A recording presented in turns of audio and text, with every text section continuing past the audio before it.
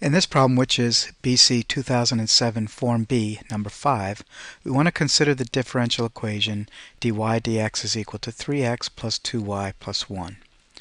And part A asks us to find the second derivative in terms of x and y. So for this, we are going to take the derivative of both sides.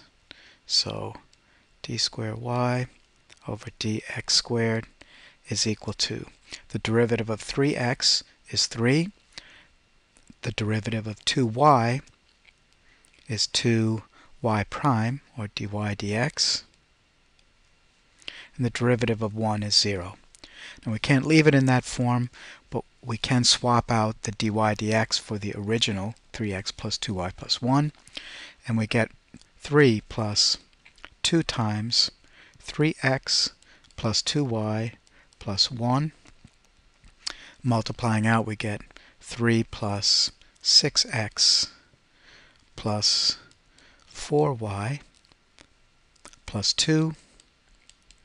And finally, 6x plus 4y plus 5. And so that is the second derivative in terms of x and y. Now we'll go on to part B. And in part B, we're asked to find the values of the constants m, b, and r for which y equals mx plus b plus e to the rx is a solution to the differential equation.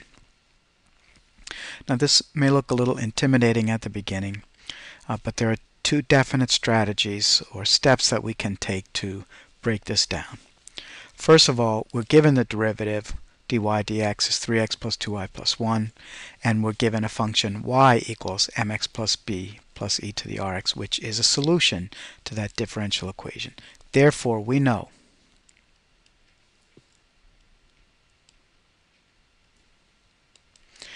that dy dx means we can take the derivative of the solution, and we come up with m.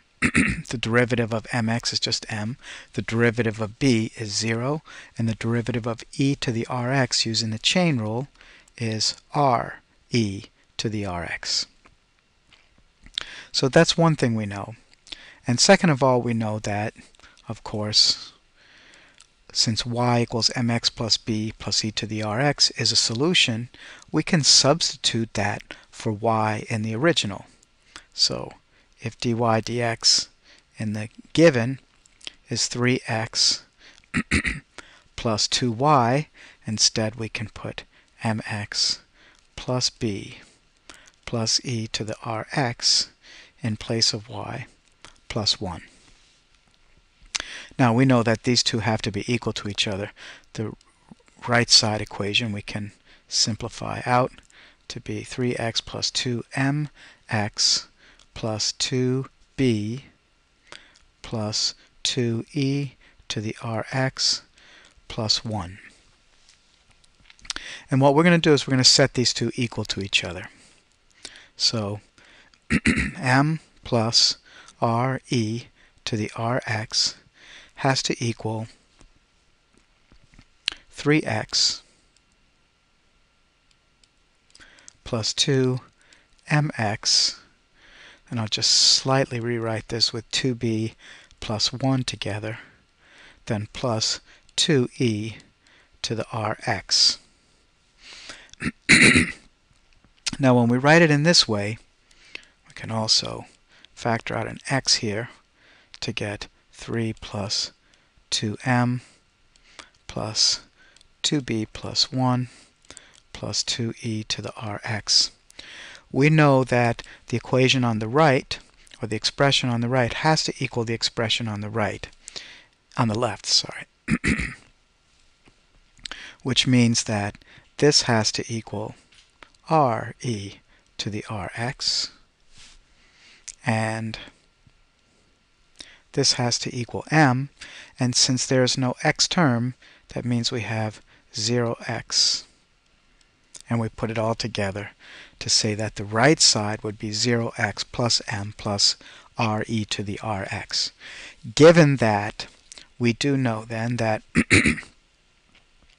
3 plus 2m has to equal 0, and so 2m is negative 3, and m is negative 3/2. We also know that m has to equal 2b plus 1, and since m is negative 3/2, which is 2b plus 1, subtract the 1 and we'll get negative 5/2 is 2b, and so b would be equal to negative 5/4. And finally, since 2e to the rx has to equal re to the rx, then r is simply 2. Now again, this assumes that r is not equal to 0, and in this particular problem, if you had answered it this way, you would get full credit for that. With these answers, m is equal to negative 3/2, b is equal to negative 5/4, and r is equal to 2.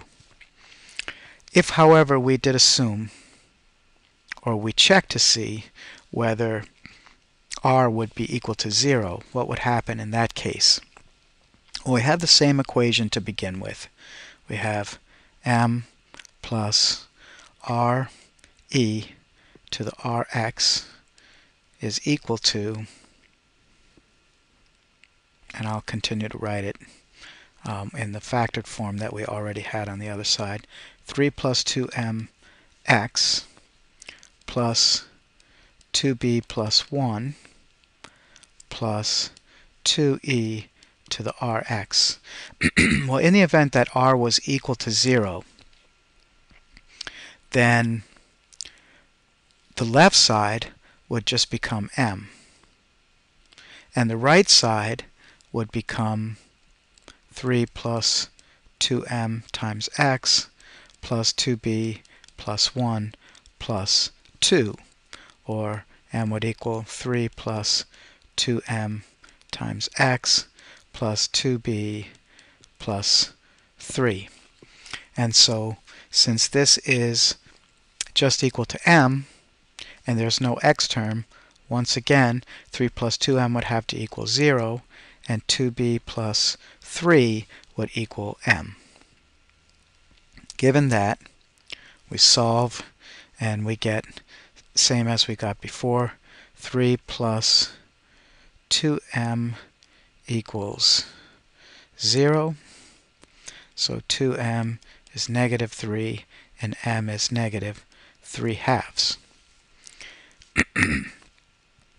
Then m is equal to 2b plus 3, which means negative 3/2 is equal to 2b plus 3. We subtract 3, or negative 6/2, from both sides, and we end up with negative 9/2 is 2b, or that b is negative 9/4.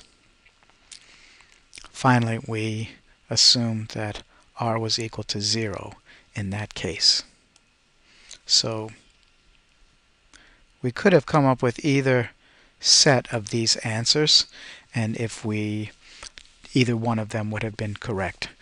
And it is a little tricky, but the strategies of finding the derivative of the solution y and plugging the y back in for y in the differential equation, these are two very important strategies that can be employed here. Alright, so we'll stop this video at this point, and we'll go on to parts C and D in the next video.